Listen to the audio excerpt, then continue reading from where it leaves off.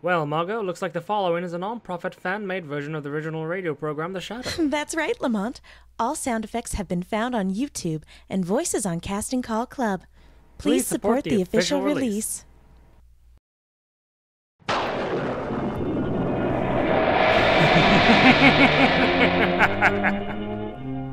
Who knows what evil lurks in the hearts of men? The Shadow knows.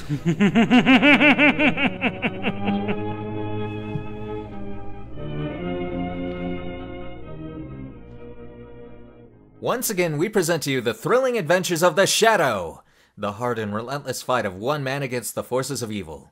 These dramatizations are designed to demonstrate forcibly to old and young alike that crime does not pay.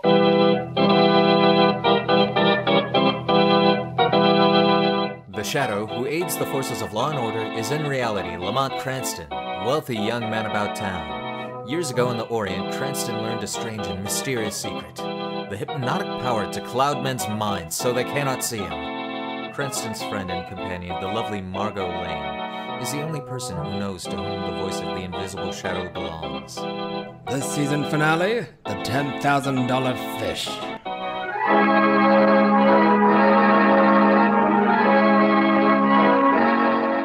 Darkness has fallen on the eastern coast and a cold rain sweeps in from the sea.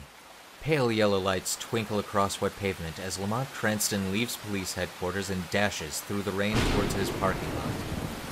Suddenly, he is stopped by an ominous figure under a giant umbrella. Stand and deliver. Help! Help! Police! Murder! Get under this umbrella before I let you have it. Leave me to have what?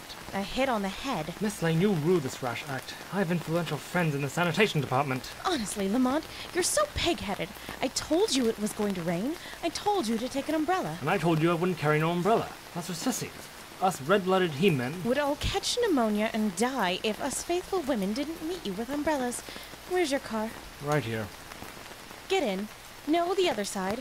I'm driving. I want you to listen to a few well-chosen words. If you're going to nag me again, Margot... I am. I'd just as soon marry you. Don't weasel me with romance. So I'd have the privilege of punching you in the eye. I told you. You can't get out of this by talking lovey-dovey. Now, I had to take a cab and come all the way down here to meet you just because you're too stubborn Mr. Cranston! What in the... Lamont! I'm in the back of the car. Don't turn around. Now look here, my I friend. told you, don't turn around. I think maybe we're followed. Don't let them see you talking to me. Just look straight ahead. You get out of this car, hitchhiker. What's your trouble, friend? My name's Hood. Simon Hood. Yes, main line Hood. Dinner thief, heavy gimpster, 2 for counterfeiting, 1 for assault with intent, 1 for narcotics. A versatile fella. I'm in a percentage jam, Mr. Cranston. That's why I've been waiting for you. You always tell a guy straight. Go ahead, Hood. I've been playing it square the last year. It's strictly legit. I'm not doing so good. Please, lady, don't turn around. I just get a chance to pick up a big piece of loot, Mr. Cranston. Heavy racket? No. I get a hold of a salmon. A picture of a salmon worth 10 G's. Understand? No. If I cash it, they ask me why and I'm hung up. If I try to give it back, the guy that owns the picture cools me off. And if I don't get rid of it, I get cooled off anyway.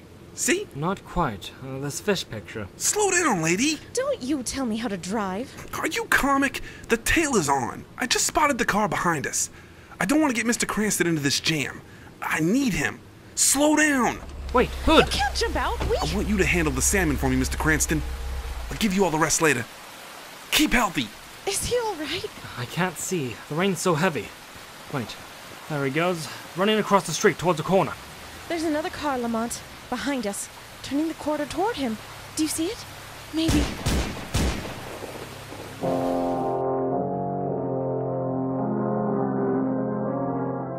We'll return to the Shadow in just a moment. Ladies and gentlemen, make sure you check out our Facebook page for updates on future episodes.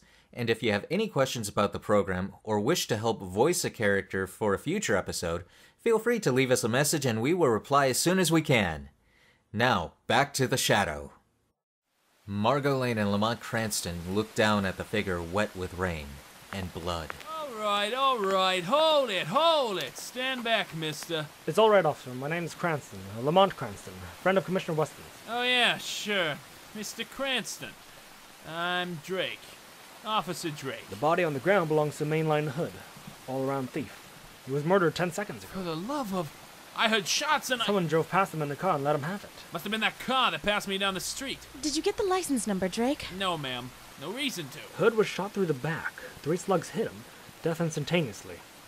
I'm checking his pockets, looking for a fish. A fish? Now look, Mr. Cranston. I should say a picture of a fish. A salmon. Is he drunk, miss? Not yet. Here's everything from his pockets. Handkerchief, 2 keys, cigarettes, wallet, not much money, cigar lighter, that's all. No salmon? No salmon. What the devil are you two talking about? What is this? A neat problem for the police mind, Drake. Simon Hood was murdered because he had a possession of a picture of a salmon worth $10,000. Whatever that means. No fish is worth that. A picture could be. I want that picture. I want the man who killed Hood. He was a good Joe, trying hard to stay legit. I want to know what tempted him. A picture of a salmon, he said. And I want that picture, which brings us all the way down to the beginning. According to Hood's identification card, he lives in Belton Avenue alongside the railroad yard. Maybe that picture's hanging on his wall. We'll go have a look. What about Hood? We'll leave Officer Drake in charge. Call the Commissioner, Drake. Tell him exactly what I told you. If he raises a fuss, tell him he can reach me at Hood's house, inspecting a knot collection.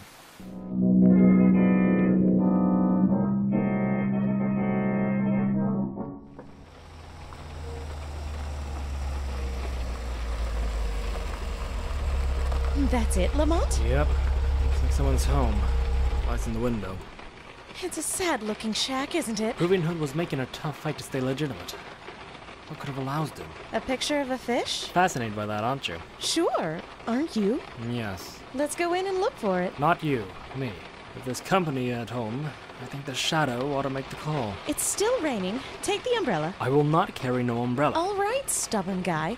Someday I'm going to give you a taste of your own medicine. Go ahead. Catch your death. Not my death.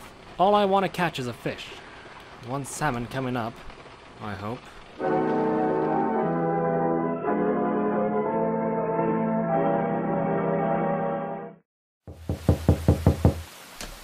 Hood? I thought you... What the... Good evening. Where are you? Right here before you, Mr. Charles Farley. Isn't it? Your coat's wet, Mr. Farley. Get your hands off me, whoever you are. Don't touch me. This is the Shadow, Farley. The Shadow.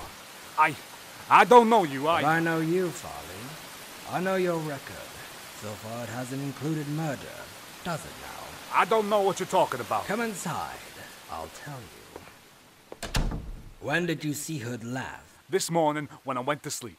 He was going to work. When you were going to sleep? I got a night job. I was just leaving for it. Then why is your coat wet? You were out before. So I was out. What about it? I bought cigarettes. Any tobacco stains on your fingers? Let go my hand. Or powder stains? Powder stains? Simon Hood was murdered an hour ago. Shot in the back. 345 slugs in his heart. For the love of... Where's the picture? Wait a minute. I ain't caught my breath yet. What picture? The picture of the fish. The picture of the salmon. Where has he got it hanging? You ain't making sense. We got no pictures in this dump. A couple of pinups we cut at the papers. Look at them. Do they look like fish? Hardly. You said Hood was working. Yeah. Where? The Kelly packing plant in Limbrook. What kind of packing? Meat. It's a wholesale butcher's. And fish? What is this about fish? Word of advice, Farley. If you happen to find a picture of a salmon, you might find it's worth $10,000 and murder.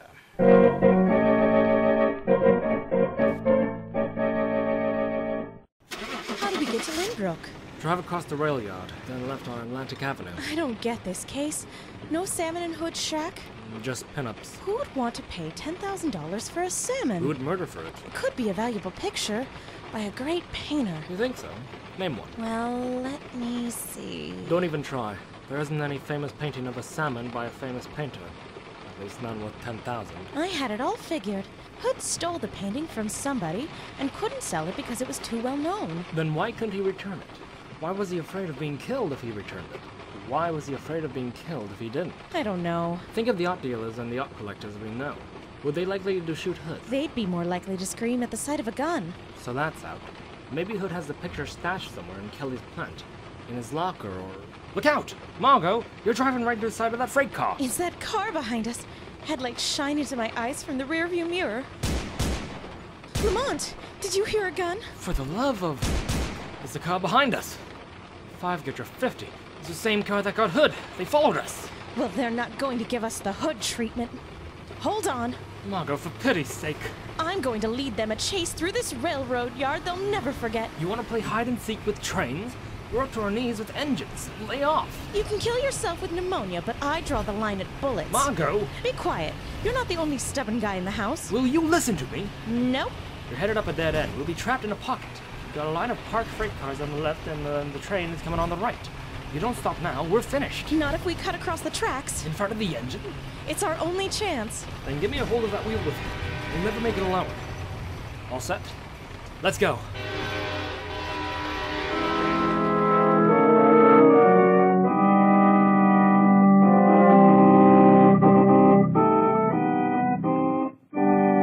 We will return to the shadow in just a moment. Ladies and gentlemen, the summer is here. School is closed and the beaches are full.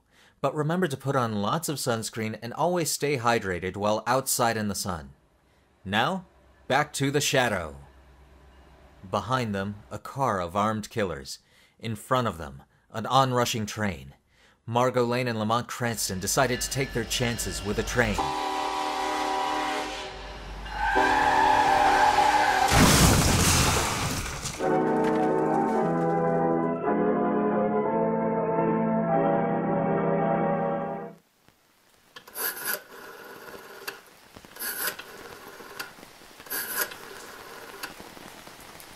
Hello, Commissioner Weston. Lamont Cranston speaking. I'm at the freight yard office of reading. I'm here because Margot and I almost got knocked off working on the Hood case. Our car was wrecked, right outside in pieces and... What? What do you mean you never heard of the Hood case? Yes, Simon Hood. He was murdered for salmon. Well, go read the homicide report and find out. Send us one of your cars. We've got to hustle over to the packing plant and find a fish.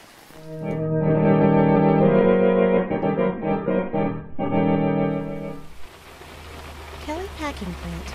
It says here in lights. Looks like they're working a night shift. With meat prices what they are, why shouldn't they? Come on. It's still raining. Take an umbrella. Margot. Take the umbrella. Oh, got it. Let's go. Open it, you hound. Open that umbrella. I can't. You got busted when you wrecked the car. Oh, all the dirty, low-down tricks. Here's the door. Get it. Let me see that umbrella. Good evening, folks. Nice seeing ya. Come about jobs, eh? Well, Mr. Kelly. Not Kelly. Burns. Bughouse Burns, they call me. Kelly's just the name of the plant. I run it. All my men speak well of me. Been with me for years. Brought some of them from the coast. You've heard all about Bughouse Burns, of course. Greatest salesman in the USA. Cars, radios, TV. And now me. Well, Bughouse Burns goes bankrupt slashing prices for you. Famous slogan. Come into my office. Now, wait a minute. You'll be happy here. It's a happy shop. Guarantee a bonus if you stay 6 weeks. Manpower shortage, you know. Start you off at 50. But Mr. Burns... All right, you get your raise. Make it 60. I can see you're the personnel I'm looking for. Bughouse Burns makes quick decisions. Fast trading, that's my famous slogan. Is he human? That was a nice limousine you drove up in, young lady. Still in the used car business, you know. I'll buy it. Bughouse Burns pays cash. Name your price and hand over the keys. Look, we don't want jobs, and this isn't my car. You got another? I'll buy it. Where is it? In the Hillside Crest garage with a broken axle, a smashed wheel, and a $1,500 repair bill hung on the door handle. Lunatic Lane, they call me. Where's the picture? What? What picture? That used to hang over that desk. Why, it's gone. I never noticed. How did you know, Lamont? Use your eyes, Margot. You can see the light oval space on the wall where the picture hung. It was a picture of a fish, wasn't it, Burns? No, nothing of the kind. It was a portrait of a man. A small engraving. Came with the plant. A man? Oh, no. Picture of the founder. Kelly? No, political fella. One of Lincoln's cabinet members. Chase, I think. Salmon P. Chase. Salmon P. Chase. So that's the picture of the salmon. What is all of this? I'll give it to you fast. An employee of yours named Hood stole that picture. He was murdered because he stole the picture. He said it was worth $10,000. $10,000? Oh, no. No, that little engraving couldn't have been worth $1. Must be some mistake. Who killed Hood? When we find the picture, we'll find out. I thought Hood might have it in his locker. Mind if we search? You can search the whole plant if you like. Only, trouble is, Hood didn't have a locker. He was office crew. Bughouse Burns speaking. We go bankrupt, slashing What? Wait a minute. Are you Lamont Cranston? Yes. Practical joker on the phone. Claims to be the police commissioner. Wants to talk to you. Thanks. Hello, Commissioner. What is it? That was the commissioner? In person. Say that again? All right, back in a flash. You on hold. What's the matter? We gotta get back to headquarters. Simon Hood's murder was never reported to homicide. There's no Drake listed as an officer in the police rolls. And I'm the biggest idiot in this side of the Mississippi.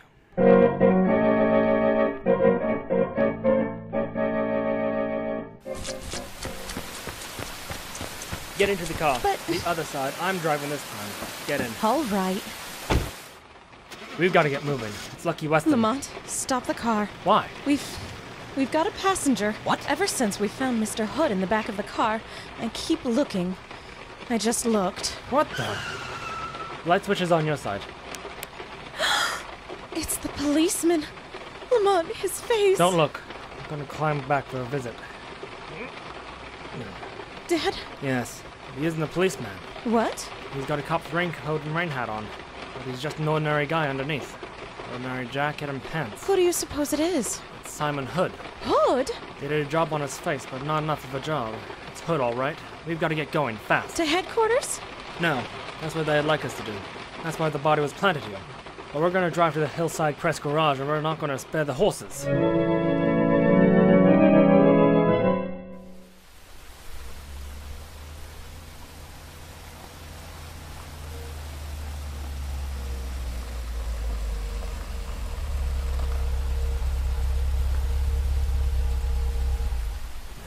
Looks like the garage is closed.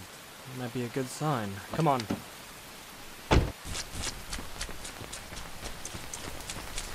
What's in the garage? Our car. What's in the car? The picture of Salmon P. Chase. Hood must have stashed it there before he jumped out. Wait a minute. Here's the door. It's locked. I know a couple of tricks. Let me try them. Don't you see? The whole pattern of the case. That's why our car was followed. They must have had known the Hood had the picture on him. And when they didn't find it on his body, they knew he had left it in our car. Come in.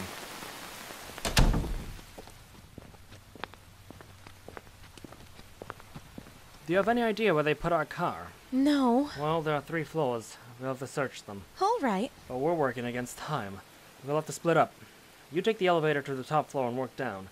I'll start here and work up. We'll meet in the middle, right? Right.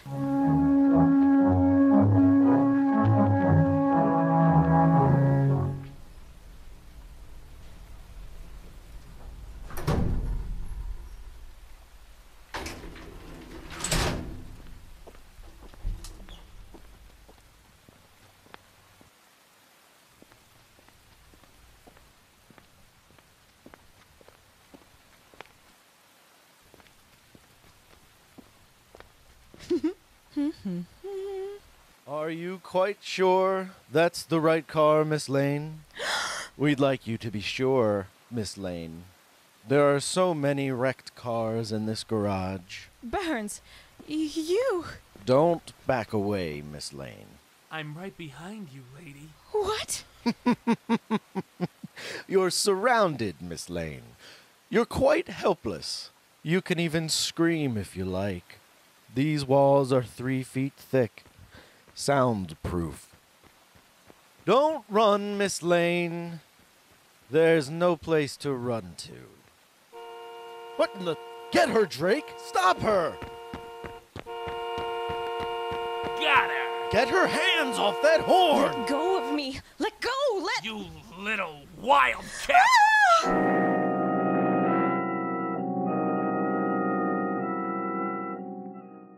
We shall return to the Shadow program in just a moment. Ladies and gentlemen, we would like to thank all of the voice actors and actresses who participated in making this recreation series happen.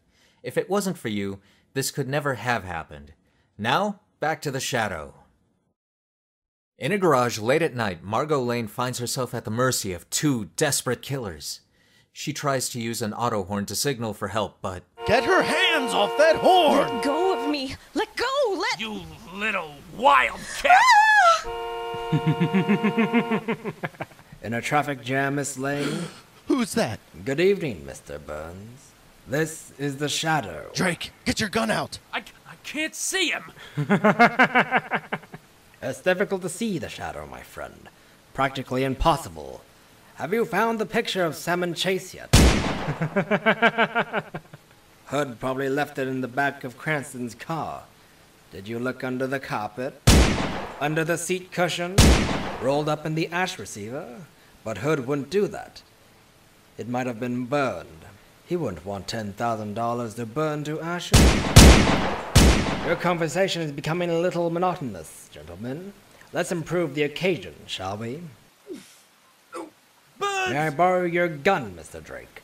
It's vital evidence in the murder of Simon Hood. I've got his body outside, in Cranston's car. I want the gun to go with it. Now, let's end this discussion. And now, Mr. Burns. Listen, mister, I can't see you, but you can see me. You know me.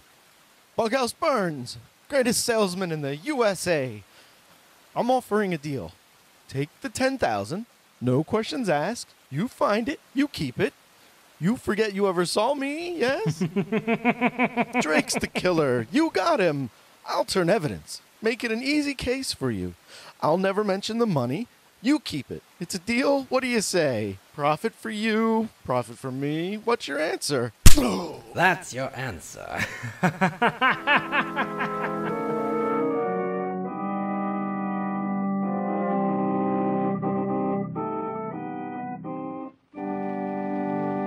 You know, it's a pretty simple case, Margot, when you know the answer we're looking for. Oh, simple was it? Sure. Hood was tailed by Drake and Burns. They killed him. Drake put on a cop raincoat and Wayne had to make it easier to search the body. For the picture of Salmon P. Chase. Right. When he found us over the body, he found the picture was not it. Drake figured Hood left it in our car. So they chased us. They almost got us in the freight yard, but lost us when you nearly killed us in the wreck. Then the car was hauled away to a garage, and they had to find out which garage. Which is why Burns talked that nonsense about buying my car. Anyway, they took Hood's body and put it in the officer's raincoat and rain hat and left it in our police car to delay us, to keep us away from the garage. All this I understand. But they went to the garage to look for that picture of Simon P. Chase. Supposed to be worth $10,000. Why? Here it is. Look at it. Why, it's just a silly little engraving. Uh-huh. Now let's take it out of the frame. Holy smoke! It's a $10,000 bill. You see, Burns was doing a big black market business. He had to figure out a clever way of hiding his black market money. The Treasury Department had an embarrassing way of investing in safe deposit vaults. So, inside this picture frame, he placed the Simon P. Chase engraved portrait of it. Hood was an ex-counterfeiter. He knew money when he saw it, even when he was camouflaged as a framed engraved that was only showed the portrait. That's why he stole. And that's why he was killed. Give me that $10,000. Margot, it belongs to the police. It's a murder evidence. Then give me $10. What? What for? You've got a cold, wise guy. I'm going right out to buy you an umbrella and a pair of rubbers.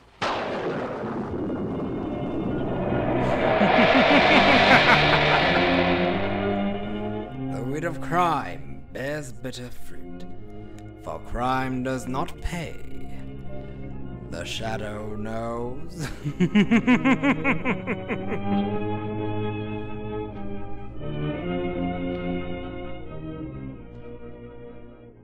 The Shadow program is based on a story copyrighted by Street and Smith Publications. The characters, names, places, and plot are fictitious. Any similarity to persons living or dead is purely coincidental.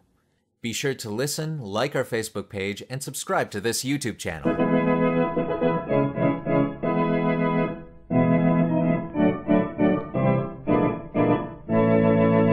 Hello everyone, I'm AnakinISD. I'm the creator, editor, producer, and the voice of Lamont, Cranston, and the Shadow of this recreation series.